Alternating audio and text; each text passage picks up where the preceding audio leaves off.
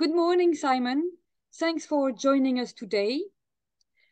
The two of us were yesterday attending a briefing by the Department of Transport with regards to retained EU law.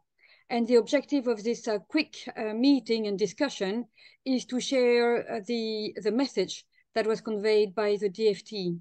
So before we do that, why don't I ask you to introduce yourself? Okay, well, thank you very much, Anne-Lise, and really appreciate the opportunity to be here and to be able to talk to your membership today. So my name's Simon Phippard. I'm an aviation lawyer at Bird&Bird in London. I've been following the aviation sector for my entire career, and certainly the uncrewed aviation sector extensively over the last 8 or 9 years. All right, thank you. So it's good to know that we are having a conversation with someone who is in the know, so to say. Thank you. So we attended that meeting yesterday. That was 31st of May. The topic was retained EU law. And can you share with us and our members the core of the message conveyed by the DfT? Of course.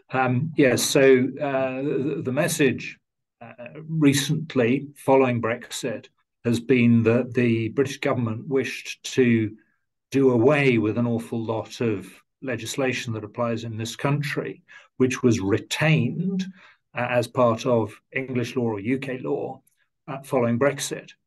And that actually includes almost the entirety of the technical and economic regulation that affects the aviation sector, including uncrewed aviation and drones.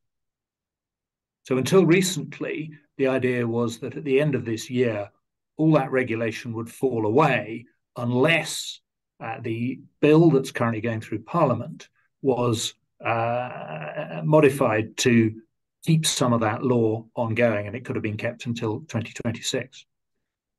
A couple of weeks ago, the government announced that they were actually going to reverse that proposal. And instead of doing away with everything unless they kept it, they were going to limit the changes to a specific schedule of defined regulation. And that schedule has now been published. And as you say, the DfT were briefing the industry on it yesterday.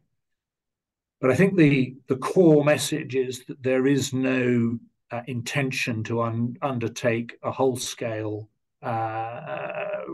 modification of aviation law or drone law as it applies. So the existing drone regulation environment centered around the implementing regulation, the delegated regulation, that is retained EU law, that will stay, and there's no sign of it in the schedule to the bill.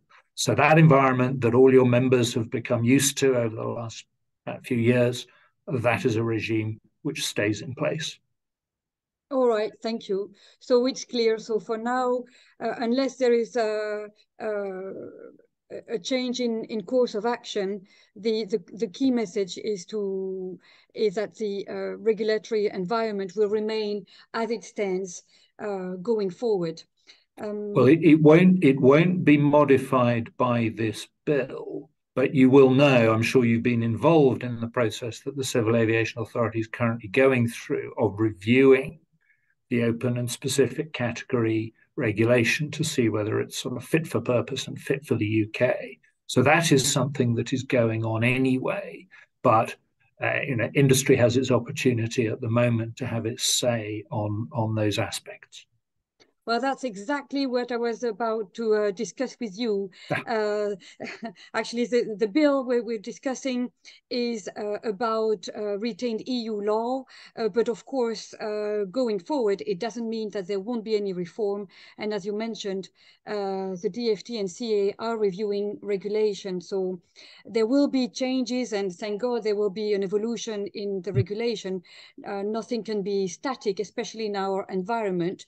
That may happen in 23, 24, but that will happen in due course. So you confirm that understanding as well. Yes, that's exactly right. And there are some aspects. So for instance, the U-Space package of 3 regulations, which the EU has introduced, that was never part of retained EU law because it didn't apply until after the magic date. The UK is looking at how it wants to tackle those sort of issues, and that no doubt will be coming along in due course. All right, very good. Well, it's clear. Thank you very much, Simon, for this discussion. Members, if you have any questions, you can always reach out to us at regulation@arpas.uk. But otherwise, thank you very much for Simon for this briefing. It is, I'm sure, very helpful for all our members. Thank you. Thank you very much indeed. Pleasure to contribute.